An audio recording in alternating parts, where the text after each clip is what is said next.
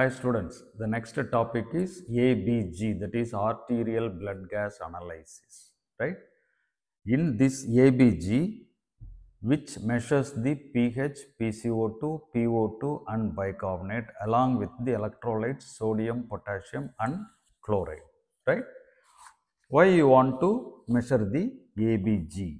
It is a common investigation in emergency departments and intensive care units for monitoring patients with respiratory failure, that is acute respiratory failure. That is very important.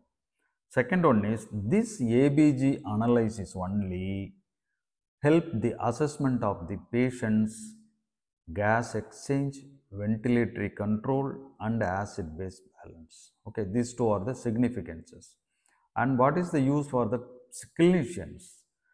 It helps in confirming the diagnosis. It guides the treatment plan for the clinicians. It helps in the ventilator management and improvement in the acid-base balance status of the patient. This is for the clinicians. Okay, what are all the parameters? pH, that is 7.35 to 7.45.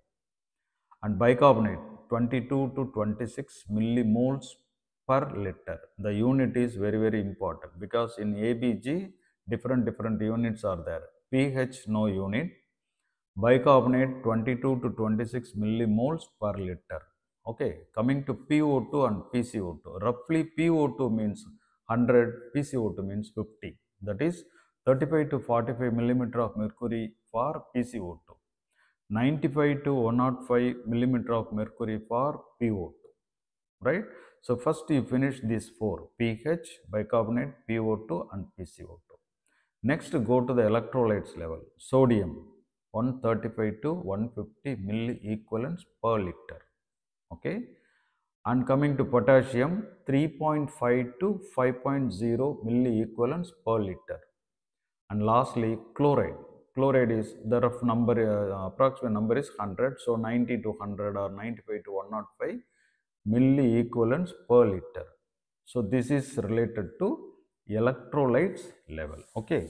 Suppose interpretation of an arterial gas result should not be done without considering the clinical findings. With this ABG analysis, the clinicians will go for their plan or medical management or treatment with the clinical findings of the patient, right? Thank you.